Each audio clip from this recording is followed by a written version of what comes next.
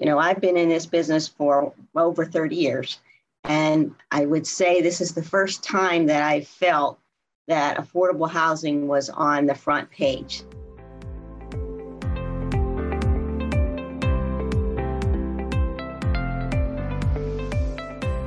Welcome to Buzz House, a Baker Tilly podcast where you can find all the buzz around multifamily housing. I'm Don Bernards, the partner in charge of Baker Tilly's multifamily housing practice. And I'm Garrett Gibson, a partner at Baker Tilly, also specializing in consulting on multifamily housing transactions across the country. Each week, we'll bring you a guest or a topic in the multifamily housing industry that will help you win now and anticipate tomorrow. Let's get started. Our guest today on the Buzz House is a very familiar face in the affordable housing world and a friend of ours, Denise Muha. Of course, the longtime executive director of the National Leased Housing Association, or NLHA. Denise works on national housing policy and advocating for programs on Capitol Hill. NLHA provides advocacy, training, and information to providers of federally assisted rental housing. Denise has been part of housing legislation that addressed the preservation of more than 1.5 million affordable housing units under Section 8. Very, very excited to have Denise. So much going on in Washington right now and really excited to jump in. Denise, always a fountain of knowledge. So we're going to jump into our question and answer right away. And I'm going to turn over to Garrett to start with the questions. Garrett? Thanks, Don. And Denise, so before we get into some questions, I know, we have several questions and we know you have a lot of information that you'd like to provide. But we would like to start out by letting our listeners know a little bit about your role as executive director at the National Leased Housing Association and NLHA's role in the industry.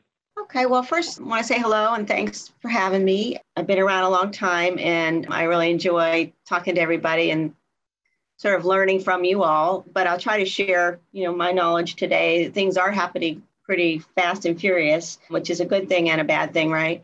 So National Leased Housing Association was formed in 1972. And the purpose of the organization was to bring together both public and private sector housing providers.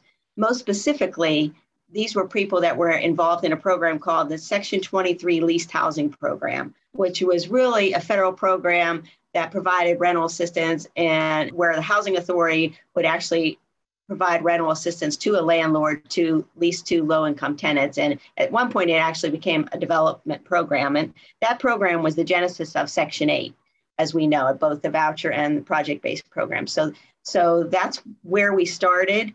And our goal has always been to really commit to the preservation and maintenance of low-income housing, of federally assisted housing.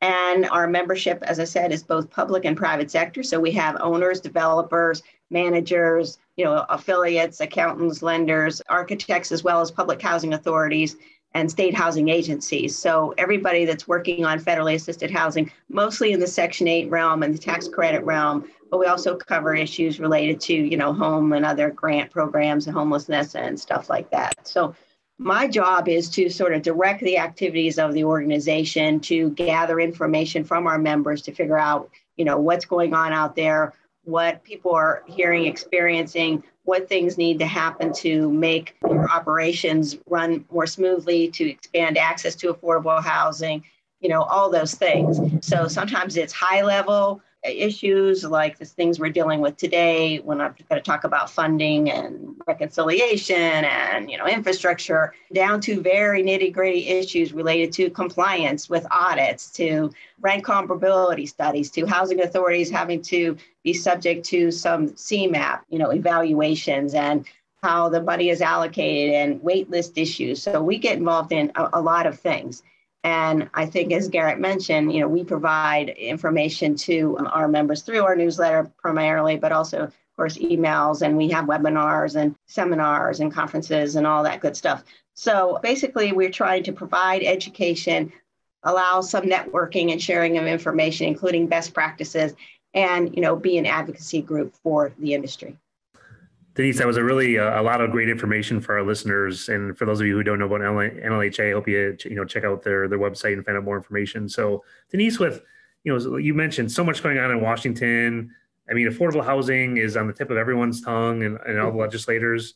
What are some of the top priorities for you and NLHA as far as legislation, this year, kind of in this moment?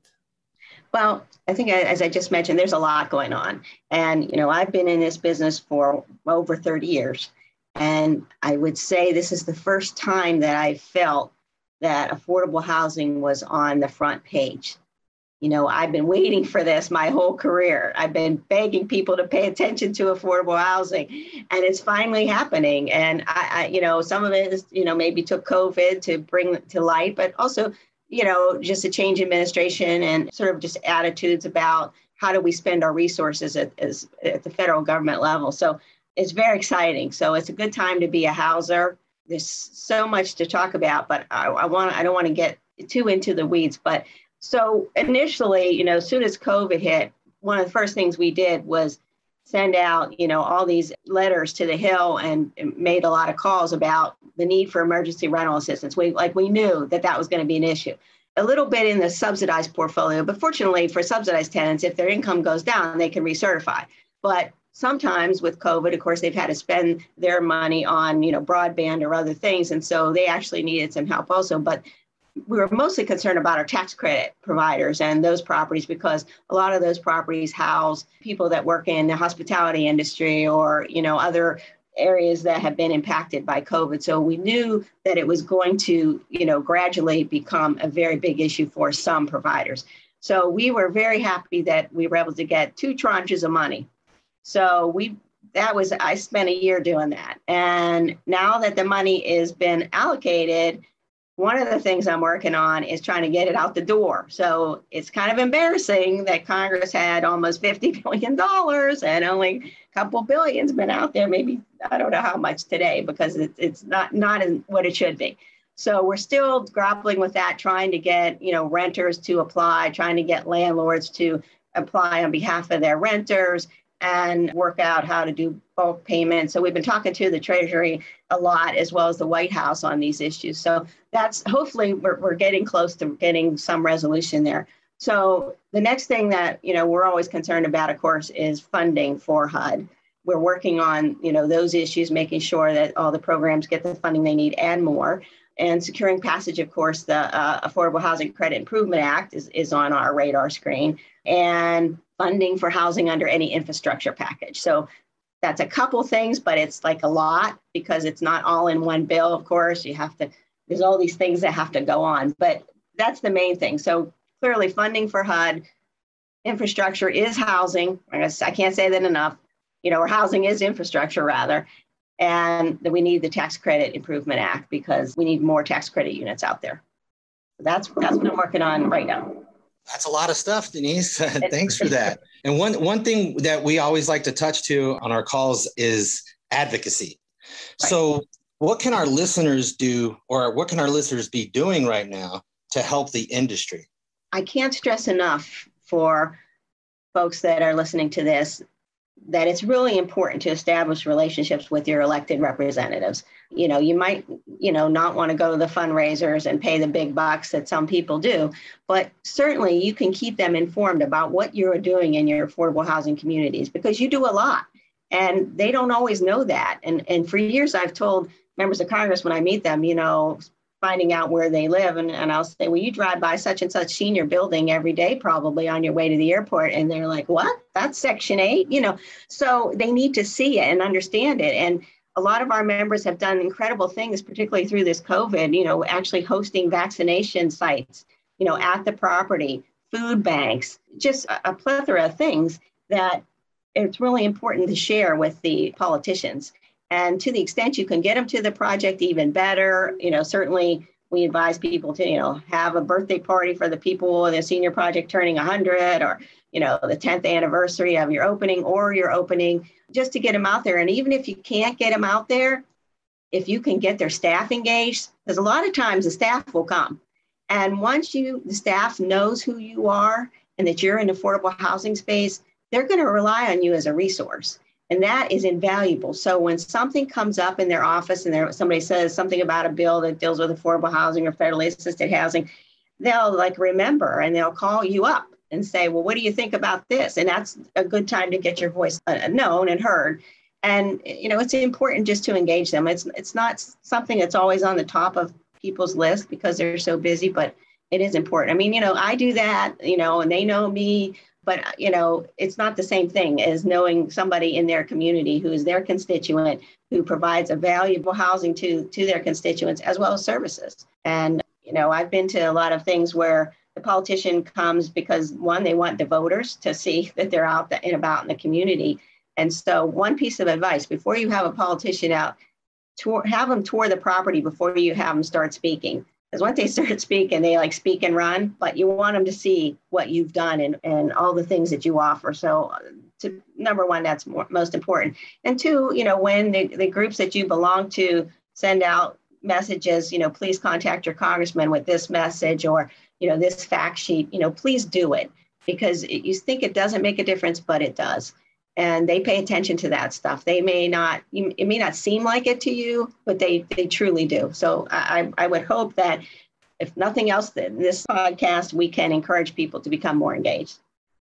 Denise, that was really, really good advice. And like you said, hopefully it's a good takeaway for all of us in the industry. Denise, getting back to one point you mentioned on what's going on, you said obviously just funding HUD, right? The HUD budget and so forth. And we know we've been eagerly following it through the House and things like that. We've seen numbers of maybe as much as a 12% increase. What are really the next steps? How do we maintain that 12%? What are the next steps? And what are some highlights that you're excited about, if that's the case?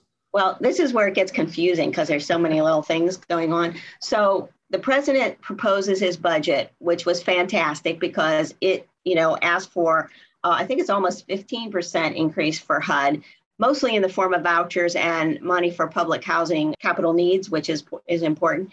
And typically what happens when the president puts his budget forward, usually the House and the Senate, they'll pass a budget resolution. Sometimes they don't even do that. And then the appropriators do their job and they'll fund how they want to fund it. And sometimes they listen to the president, sometimes they totally ignore it, and sometimes they do something in between. So this year, because of the infrastructure bill, there's a whole lot more activity.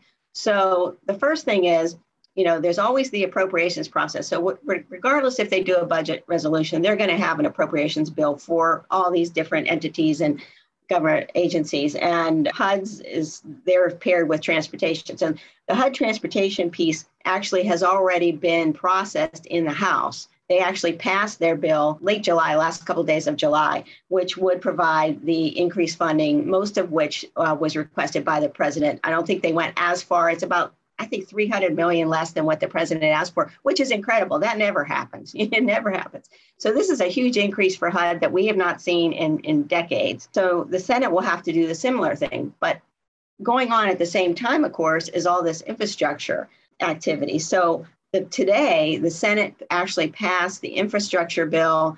That's the bipartisan bill that the president negotiated, which is really not housing. It's all the standard infrastructure like roads and bridges and so forth. So that whole piece will have it'll have a whole cycle of things that have to happen. And right now they're into what they call the vote-a-rama. So a budget reconciliation bill is just basically a framework of what they want to spend. And I think the Senate bill is like $3 trillion. And they have, things that they want to spend it on, but then people make amendments to that to increase or decrease those amounts.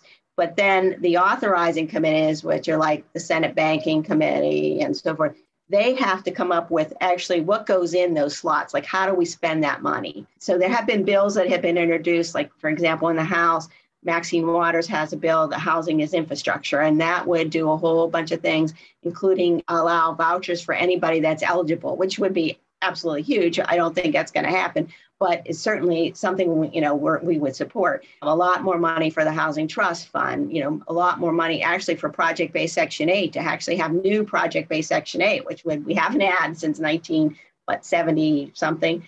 So that's going on. And then there is this other second resolution, this reconciliation, that's going to include all these non-housing issues, right? So that's where the rubber meets the road as far as our issues go. So that's sort of has more of the social infrastructure pieces, and which I mentioned includes the things that like Maxine Waters is trying to get. So that's sort of a two-track thing going on. So it's hard to explain, but the budget framework in reconciliation, the reason why they're doing it that way is because they only need 50 votes in the Senate to pass a reconciliation bill. So if they can get all the Democrats to vote for it and get the vice president to break the tie, they can pass something that normally wouldn't pass. And so that's why you're seeing it loaded up with all these things, including a lot of housing things. But on the appropriations side, they're going to be constrained, and the appropriators have a pot of money, and they each get a slice. There's 12 appropriations bills. And so the HUD piece, they get, here, X your dollars, and you allocate how you want to. So most likely the Senate's going to take their lead from the president's budget and from the House. So we haven't seen their legislation yet, but we expect that to be released in the fall. So what should happen is that the House passes their HUD funding bill, which they did. The Senate passes theirs, they have a conference, and then we get a bill. But because of all this other activity with the reconciliation and the infrastructure, so the infrastructure bill that is bipartisan, if it passes the House, and when it is passed, it won't contain any housing and it'll be separate. But the other reconciliation bill, assuming that moves forward, it's possible that the HUD appropriation bills will be attached, as well as other appropriation bills, to that reconciliation, and it'll be like one huge bill, which we like to call an omnibus. And if that happens, you might get a little more than what we've seen or was proposed, at least by the appropriators. So the bottom line is, even if we just get the appropriations bill, which is for sure going to happen, we will get funding for HUD. May not be on time by September 30th, because we don't have a good record of meeting that deadline when the fiscal year ends, but it will happen. And we will see more money. I can guarantee that. But these other things, all the vouchers for, everybody that's eligible, the money for trust fund, the money for project-based, the money for a lot of sustainable housing issues, for homelessness, a lot of those big dollar amounts, might be negotiated down as part of this reconciliation. So we'll see. And that's less certain, but it's very exciting that we're going to get a lot more money. The House bill has 125,000 new vouchers. We haven't seen new vouchers of that magnitude since like 97 or 98. And I wouldn't want to, I don't want to mention his name, but he's now the former governor of New York, but he was actually responsible for getting those vouchers way back when. And we've not seen that since. So that would be a huge win. So we're excited. It's a lot going on. I'm sorry. I know it's confusing, and I think that Tax Credit Improvement Act, there's a good chance that will be put into the second reconciliation, the social reconciliation bill, as it were. So I'm optimistic, and I think everybody should be somewhat optimistic. Oh, thank you for that, Denise. I mean, Don and I have really just kind of been following all of this, and we've had a lot of guests that have talked about it as well. And, we've kind of been short-sighted in the fact that we've really just been focusing on what's there, right? Because that's where it's all going to start. So, right. In that, right, where we basically have talked a lot about the next 12 months and where we're going to be. But what are other long-term housing goals that you are currently working on or see as needs in the industry? Well, one of the things that's close to my heart is services for low-income families and seniors. And over the years, I've seen a big change in what providers do. When I first started, it was bricks and sticks. We don't do services, don't talk to us about services. And of course, as people were, providing new developments, and particularly in the senior realm, their seniors started to age. And so just as a matter of course, they had to start providing services to keep their seniors, because nobody wants a bunch of turnover. And so the services, I think, increased. And HUD actually started to encourage that with service coordinators and stuff like that. But it's still a fight, with HUD to really recognize the value of those services. But, we did some research a couple of years ago on project-based Section 8. And we were able to see that, providing services to seniors particularly keeps them in their housing longer, which is a huge savings to the Treasury. So, people could argue about how much it costs to subsidize project-based Section 8 every year. And, we hear that. But the reality is, for those seniors, if they go to a nursing home, that subsidized rent, which is maybe average $700-800 a month, is $7,000 to $8,000 a month. And Medicaid pays for that because these are low-income seniors. So, while these are different silos as far as Congress is concerned, it's still real money coming out of the Treasury. So that's something that, I keep working on, trying to encourage HUD to be more flexible about allowing service provision in these properties. The other thing is just general preservation. The stock that I work with mostly is the project-based Section 8 stock. And, even if the infrastructure bill provides more, which, we'll see, we have to maintain that stock. It would be incredibly prohibitive to reproduce it. And not only is it good, solid housing, it's located in neighborhoods all across the country. So when people are talking about equity and making sure that people are in neighborhoods with opportunity, that's Section 8, because it may not have been built initially in a neighborhood of opportunity, but it's there now because the neighborhoods have shifted. So it's so key. And it's, that does eat up a lot of my time because I'm very passionate about it. And the other thing that I work on a lot at NLHA is very active. We have a foundation called the NLHA Education Fund. And we formed that in, I think, 2007. And we provide scholarships to tenants. And we just had our round for 2021. And I think we allocated something like $90,000 or something. So over time, we've given well over $1 million, almost $1.5 million. So that's important to me. And I will continue to keep working on that. Of course, as well as, improving the tax credit program, expanding it when we need to, and, naturally keep an eye on HUD, because like I said, a lot of my job is to make sure that they don't make our lives too miserable. Well, Denise, that was really, really helpful, really good insights, good information, thinking about not only now, but the future. So really, I really want to thank Denise for joining the Buzz House today, and listeners, thank you for tuning in today as well. Thank you for listening to Buzz House. To receive a notification when new episodes are available, please subscribe to Buzz House, a Baker Tilly podcast, wherever you get your podcasts. For additional resources around multifamily housing, check out bakertilly.com. And if you have a suggested topic, please send them to build@bakertilly.com. That's BUILD @bakertilly.com.